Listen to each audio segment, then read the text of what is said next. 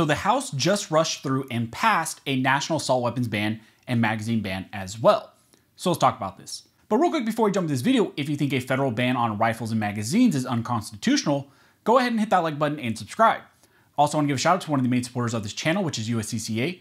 Through your membership, you get training, education, and self-defense liability protection. So if you carry a firearm, I highly recommend you take a look into USCCA, and I'll put a link to them down in the details section. So like I said in the intro, the House just changed a bunch of rules to rush through the vote on HR 1808, which is the National Assault Weapons Ban and ban on so-called large capacity magazines. HR 1808 was pushed through the House and passed with the following vote here on the screen. HR 1808, also known as the Assault Weapons Ban of 2022, is a bill which states that it shall be unlawful for a person to import, sell, manufacture, transfer, or possess in or affecting interstate or foreign commerce a semi-automatic so-called assault weapon. But the question is, what does this bill define as a so-called assault weapon?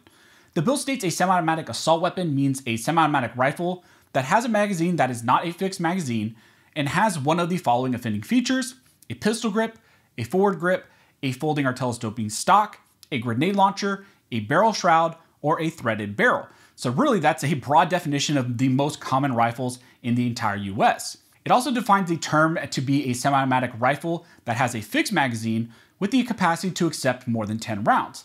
But it doesn't stop just there. It also states a so-called assault weapon is a semi-automatic pistol that has a magazine that is not fixed and has any of the following offending features, including a threaded barrel, so there goes handguns with threaded barrels, a second pistol grip, a barrel shroud, the capacity to accept a detachable magazine at some location outside of a pistol grip, so there go the AR pistols, a stabilizing brace, so there goes your braced AR-15s, and also any semi-automatic version of an automatic firearm. So if there is some sort of pistol clone of a automatic firearm, then those are also claimed to be so-called assault weapons. And there's even more to this bill. It also bans semi-automatic shotguns as so-called assault weapons that have detachable magazines and any of the following features: a folding or telescoping stock, pistol grip, a fixed magazine that can accept more than 5 rounds, a forward grip, or the ability to accept a detachable magazine. Then the definition of a banned assault weapon goes on to list a variety of makes and models that would also be banned expressly under this bill. Now, if this type of scheme sounds familiar, that's because we've seen this play out in other states like California, where California originally banned so-called assault weapons under the Roberti Roost list, where they had a list of make and models that they banned as so-called assault weapons. And then they expanded it under California Penal Code 30515 to also target express types of rifles, AR pistols, shotguns in specific configurations based on their characteristics. That's pretty much what this bill is also doing, but it's taking a step even beyond that to target expressly some of those things that kind of fell through the cracks in California's law. So really they're learning from California and states like New York and really creating a very, very big national ban that goes even further than those states. So for everybody who's concerned about what's going on in states like California, New York, and you made fun of those states, now they're trying to pass something at a national level that's even worse. And as always, they try to fool people and say that this is only going to be a prospective ban on the sale and transfer, importation, transfer, all of that of these so-called assault weapons. They say that we're going to allow you to keep your rifles and firearms you already possess under the grandfather provision, and the bill states that the ban shall not apply to the possession, sale, or transfer of any semi-automatic assault weapon otherwise lawfully possessed under federal law on the date of enactment of the Assault Weapons Ban Act of 2022. So here they add in that grandfather provision saying, well, we're only going to stop the future sale of these items. Don't worry, you get to actually keep and maintain those firearms, those rifles, and also those magazines that you already have in your possession. But this bill is not just also, like I mentioned, isolated to a ban on so-called assault weapons. It also is going to impact magazines as well.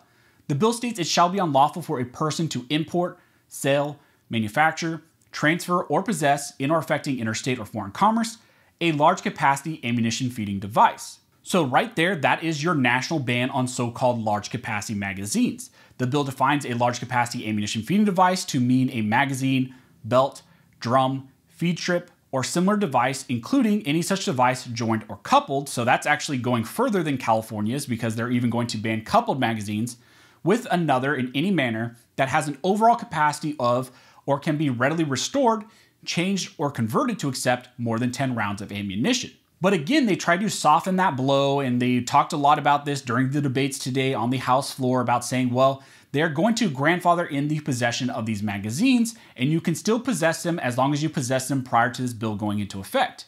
A lot, like I mentioned during the debates today, you heard them say, you heard the Democrats argue that this whole discussion that they are going to take your guns is completely false. They claim that that's not going to happen. They're only going to ban the future sales of these items, magazines, and rifles as well. Now, we know that if this passes through the Senate and becomes law as well, it is only going to be a matter of time before they also go after those grandfathered firearms and magazines like they have done in other states like California. That's a perfect example where they had this assault weapons law, initially the Roberta Roos list, then they expanded on it. There were some grandfathered rifles, but then those had to be registered with the state as so-called assault weapons, or you had to get rid of them. Then there was also the grandfathering of magazines initially. Then they changed that law to also close that loophole, they said, of people being in possession of those grandfathered magazines. So really, this is just their first initial step. They just want to get their foot in the door to initially say, no, we're only going to ban the prospective future sale of these items. But then down the road, they're also going to go after your possession of those rifles and magazines that you maintain possession of, that this law said it was lawful to maintain possession of. They're going to just change the law down the road to go after those as well. Now, you may be asking yourself, if this becomes law, how will they know which rifles and magazines were in your possession prior to this ban? And how will they know which rifles or magazines were being made post-ban? Well, the bill includes marking and identification requirements in it. It states that any rifle or magazine manufactured after this bill goes into effect must include a serial number and date that identifies when it was actually made. So this bill will create a really very clear cutoff of rifles and magazines that were made pre-ban and post-ban as well. So that is a brief breakdown of the national assault weapons ban and magazine ban that just passed in the House, that they rushed through and passed. And again, it was something they said they were going to table, and then all of a sudden they changed the rules, rushed it through, and got it passed today. Now, even though these two have passed in the House, I do not believe that they will have enough votes in the Senate, but I'm not willing to take that risk. In the last couple of months, we've seen Democrats get Republican votes to get the red flag law passed in the Senate and also get the ATF director confirmed. So we've seen Republican support of these gun control agendas in the Senate. So I am not comfortable at all saying that this has a 0% chance of also passing through the Senate. That's why we need to be vigilant about this. Again, they rushed this vote through the House.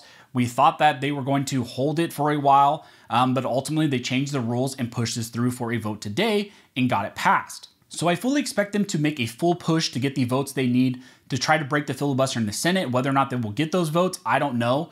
But to say that this has no chance of passing ignores the fact that a national ban once passed in 1994. That was a law in the US. And to say that this never has a chance, won't pass, no way it'll pass the Senate, simply ignores our own history here in the US. Again, we had a national ban on so-called assault weapons back in 1994 and went for 10 years. So I will be keeping my eyes on this. If I get any more information, if anything else develops, I will let you all know. If you have any questions, go ahead and comment down below and I'll try to answer the best of my ability. Also, if you like this video and like support the channel, one of the best ways to do that is to like, comment, and subscribe. All those things help to fuel the algorithm or fuel Algorit's rhythm.